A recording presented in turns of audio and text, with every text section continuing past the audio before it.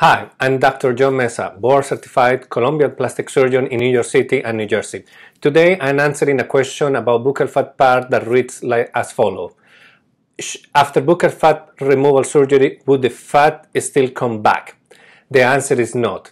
Fat in the body doesn't reproduce. It means once the fat is removed, it is gone. So if the fat that is removed from the buccal fat part usually is gone, but if the patient gains weight, the fat around the face, the remaining fat in the face is going to stay there and it's going to gain weight. So if you get a buccal fat pad and you end up getting like a 10, 15, 20 pounds, the results of the surgery are going to be masked because the rest of the face is going to look a little bit fatter and it's going to decrease the kind of chisel appearance that the buccal fat pad removal surgery did for you. So in conclusion, once the buccal fat pad is removed, it is gone forever.